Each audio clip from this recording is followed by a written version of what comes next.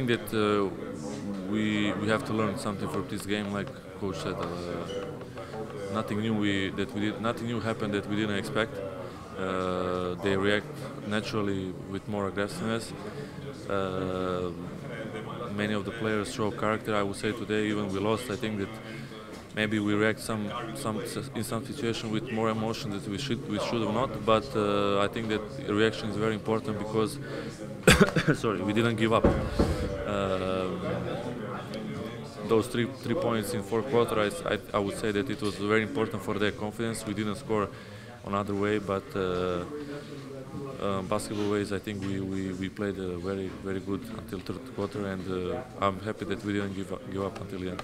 Can we say that only in this game we saw the real face of Olympiacos that's going to be in the next part of the series?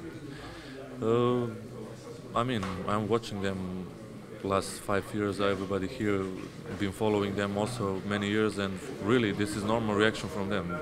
They've been playing for Final Fours the last 5 years. It was really normal, and we knew also that they are playing without Milutino, said they would put smaller lineup with more aggressiveness, which they did. But I would say that we react well until some point.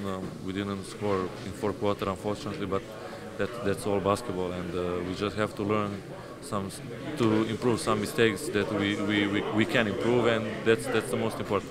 How can you rate the Zalgiris took one victory from Greece and going to Kaunas on 1-1? It's very important. It's not done for sure, but it's very important because, like you said, like I said, like everybody saw, they have a great character as a team. They will never give up, and that's good. That's good for us to give our best, to fight with them until the end, and I believe in my teammates. Voila.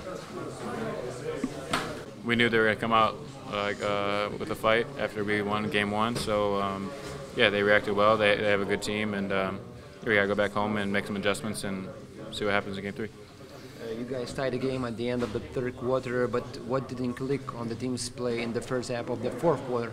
Yeah, we gave up 3 threes, a couple of mistakes where we could have solved with fouls or forcing them to a different option, and yeah, then we had some turnovers and stuff. So yeah, we weren't really clicking at the beginning of the fourth quarter, and yeah, they made a run.